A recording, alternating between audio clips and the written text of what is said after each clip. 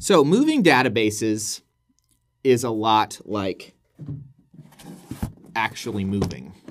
A new house is exciting, but it takes intention and time to set it up successfully, right?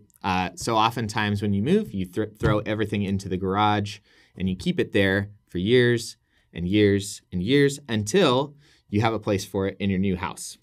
But once you do have a place for your new stuff, you also might find that there's some stuff that you don't need anymore. So then you channel your best inner Marie Kondo and you say, does this spark joy?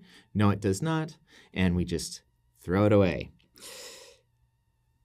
And also, it's best if you make these types of decisions yourself. I don't know if you've ever had your friends help you move, but where my friend's optimal layout of a kitchen is not my optimal layout of a kitchen.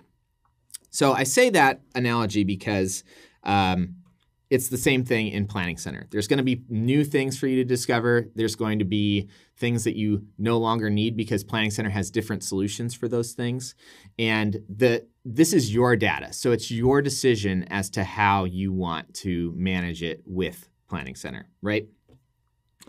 So let's give an overview of the things that we're going to talk about today. And that might be all you need, especially if you're familiar with this type of data, which for those of you who don't know, this type of data is called a CSV file. And that stands for comma separated values. Not to be confused with CVS, which is a popular pharmacy here in the United States.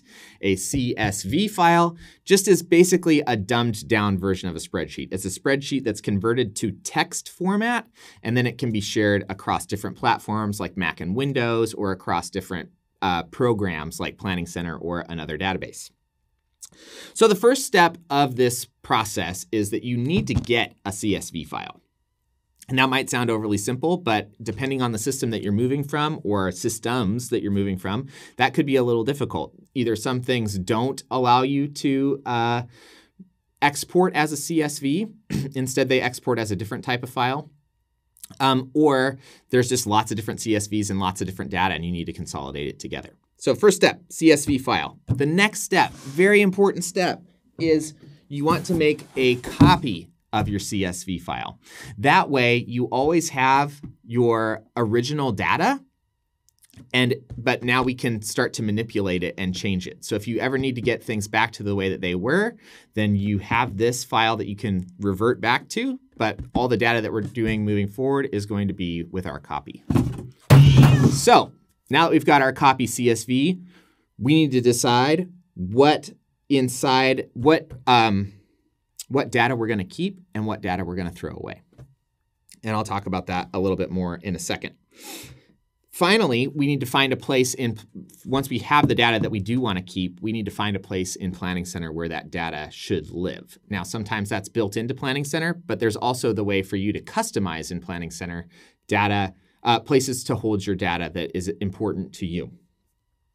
And then we're actually ready to do an import. Once we have our data that we're going to keep and a place to put it, we can import. And the big thing that I want you to take away from this step is you can import as many times as you want.